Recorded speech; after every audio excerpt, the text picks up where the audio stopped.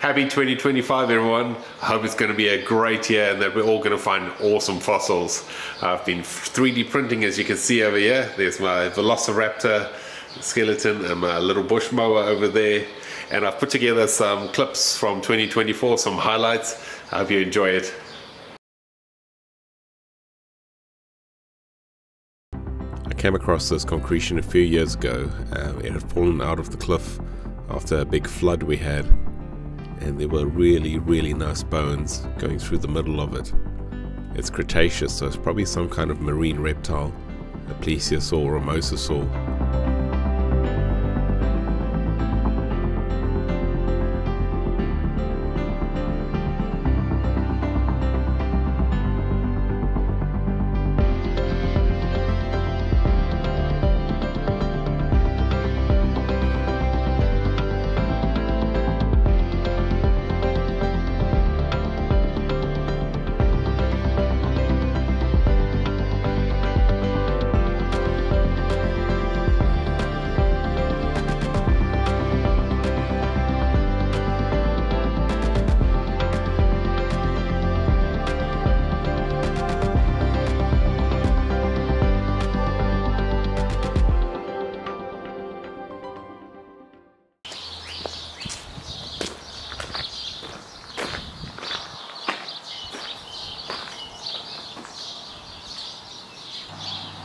There's the sign for it, plesiosaur or mosasaur, and since I found it I've spent a lot of time looking at it. And I remember when I saw it the first time, there was a paddle bone, so one of the flipper bones right at the end there, and I thought maybe these could have been ribs sticking out, but looking at it now I think we're looking at one paddle, so one of the fins of a plesiosaur. Would have been a really big fin. This is about 1 meter, so 3 feet wide, just over there. But yeah, I think that's probably a paddle from a plesiosaur in here. I need to remove all this rock and then prep down over here so we can see what's going on there. You can see there's about 1 foot of rock that I have to remove over here. So it's going to be a rather big prep job, and it's quite soft on the outside, but that's only for a few centimeters, and then it's literally rock hard. But I think the bone's only on this layer, so we might be able to remove quite a bit of that with a saw, I'm hoping. And if you do want to come check it out, it's right here outside my workshop.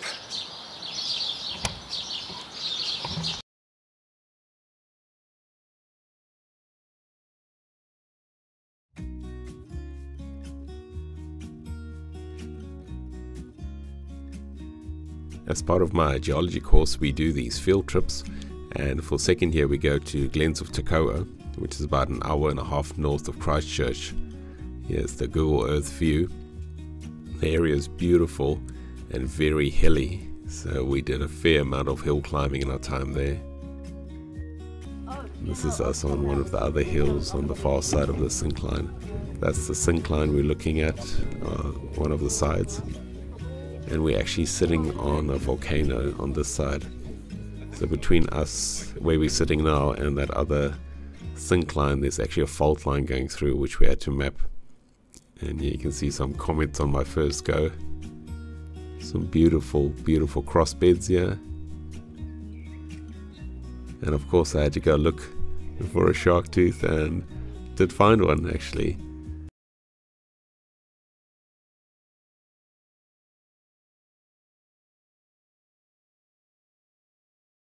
The landowner had found these moa bones while he was digging a dam on his farm, and he got in touch with the university, and Paul Schofield decided to use it as an opportunity to teach us how to jacket bones. These were really fragile bones, so they had to be jacketed in plaster before we could move them. And here are all the bones ready for removal. This is one of 2 moa that was found in this hole that he dug. They had to be jacketed and removed before the rain came, and there was going to be a big downpour the next day.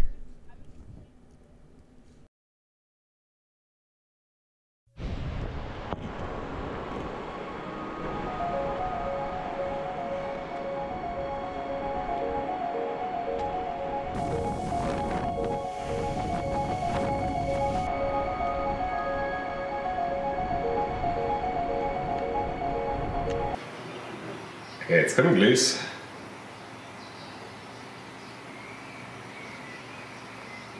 Okay. Ooh. That's looking real good.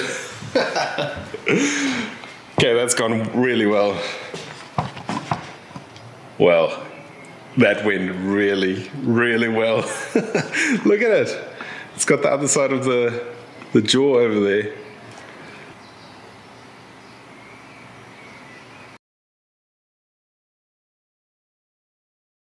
Online, his username is Mamlambo, a mythical creature from his South African homeland, which he and his friends used to hunt as youngsters. Now living in New Zealand, Mornay Mamlambo is searching for fossils, and videos of his finds attract millions of views worldwide.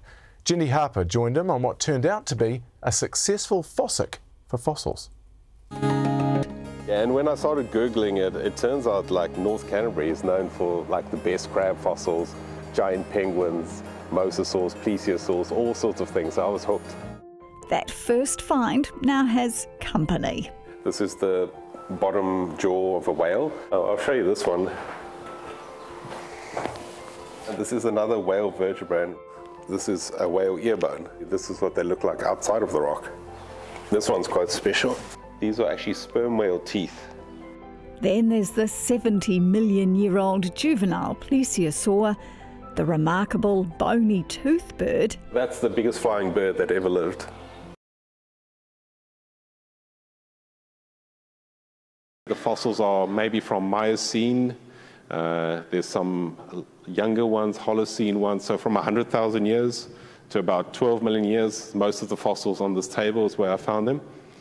I'm going to show you one now from the Cretaceous, which is over there. So about 75, 80 million years old. Who can tell me what that is sticking out there? So I'll show you what I saw when I found it in a river. So it was in the river after a flood. And you can see there's a little bit of bone sticking out there. And there was a tiny bit of bone sticking out there. Yes. Plesiosaur, yeah, you've got it right there. So this is a plesiosaur vertebra that I found. And I could tell, you can kind of see the round angle over there. And I could tell from that it was probably a vertebra. So there I am helpfully pointing it out. If you miss anything in these videos, they are on my YouTube channel, so you can have a look at them. You can see me, I put a pool noodle over that one air scribe because it was shaking a bit too much. And pool noodles are used for anything. There it is in the vinegar. And for some reason, this concretion over here reacted very well with the vinegar. Some are slow, some are fast. This was a much faster one. So it's really, you can see all the bubbles appearing there. Nice and fizzy. You want it to be fizzy because then it's taking a lot more rock away from that. Here I am coming in with the air scribe. So what I do with the air scribe, I remove the rock until there's only about 1 millimeter of rock on top of the bone. And then when I've got that millimeter of rock, I put it in the vinegar and it takes it away. And you get a really nice bone surface. So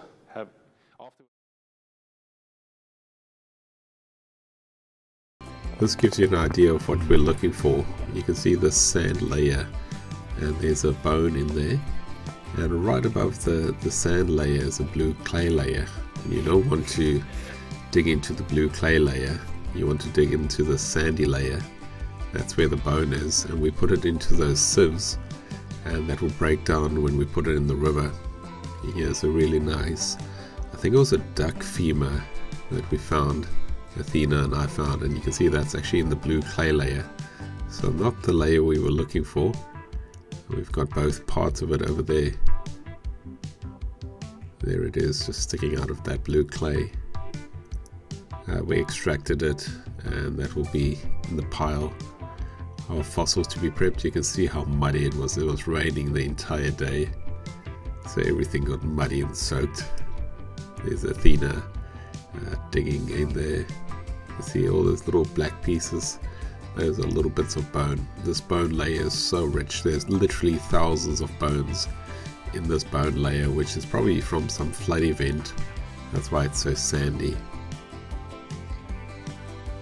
Here's a really nice partial fish skull we found, or part of a fish skull at least. You can see in how good condition the bone is. It's beautiful. And definitely one of the highlights for me is this amazing space I've got now to display my fossils and for people to come and touch them. As you can see, I had to put a sign up here, please touch, because parents were telling their kids not to touch the fossils. And that's a great way to learn, is to just touch the fossils and feel them. Feel what a fossil crab would feel like over there, and come touch some actual plesiosaur bones. If you're in the Christchurch, North Canterbury area, come along on Sundays from 10 to 2. I'll be opening up this space every Sunday, and in school holidays I'll also have it open on Tuesdays and Thursdays. I might have to work some days, so someone else will be here, but it'll be open on Tuesday, Thursdays in the school holidays.